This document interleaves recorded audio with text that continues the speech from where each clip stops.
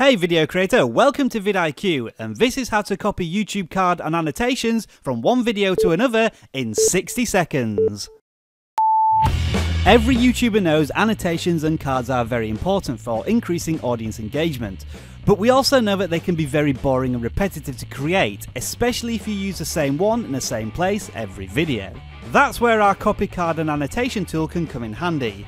To do this, go to the YouTube Video Manager page and click on the vidIQ button next to the video where you want to copy your cards or annotations from. Choose what type you want to copy and a pop-up screen will show you the cards or annotations within the video. You can select each one individually before clicking on the next button. Now you get to choose where to copy your cards and annotations to. Here you can choose your most recent videos, specific videos, or videos in a playlist.